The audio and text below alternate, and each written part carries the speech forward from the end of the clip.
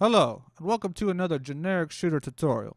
In this tutorial, I will be going over on how to enable and disable the pre-match lobby, so that when you're testing, you don't have to wait that 30/5 seconds, or if you just don't like the lobby in general, you can turn it off, if you want to turn it back on.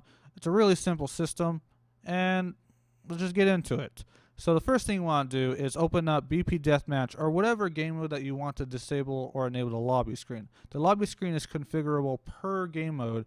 So if you set it in the parent BP Deathmatch, every game mode that inherits it will also inherit your change. So if you disable it in Deathmatch, every game mode will disable it unless you explicitly enable it in one of those child game modes.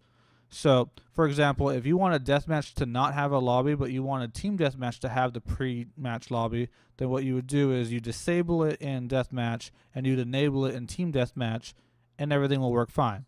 So, for now, I'm just going to disable and enable it in BP Deathmatch so it affects everything, because that's usually what most people want. To do this, open up BP Deathmatch located in Generic Shooter, Blueprint Logic, Game Modes, and you should see a details pane on the right listing all the default variables. If you don't see this, make sure class defaults on the top is selected. Alright, so now go down to the category called game mode, and this is a built-in property for all game modes, but in our case it affects the pre-match lobby.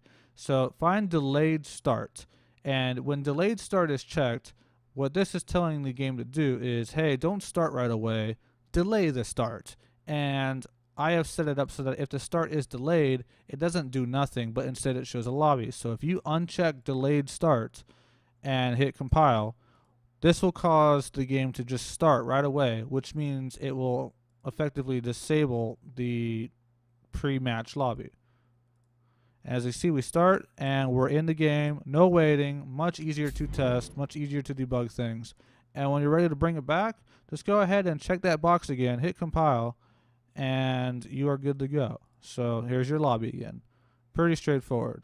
Yeah, works pretty well. Now there are additional lobby settings that that if you wanted to change, you can do so easily, such as if the pre-match timer is too slow or too long, you can change pre-game timer from 30 seconds to say 5 seconds, to say 2 hours, whatever you like.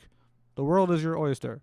So setting this to 0 could lead to some strange behavior. Usually it skips the lobby, but sometimes it doesn't. Setting this to 0 to disable it's not the recommended way to turning it off. What you want to do is just make sure that delayed start is off and make sure pregame timer, it's best to leave it at default if you're not even going to use it.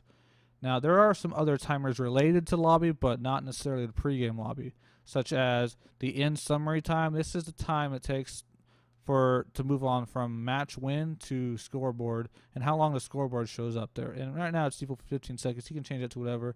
Now the post game lobby, that there is really no way to disable or enable that currently. That may come in future versions.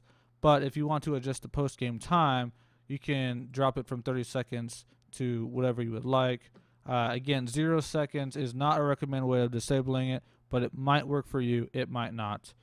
And that's basically all the settings that you get to change up the lobby to configure it however you want. But again, the most important thing is to enable and disable, which is delayed start. And there you go. So thank you for watching, and make cool stuff.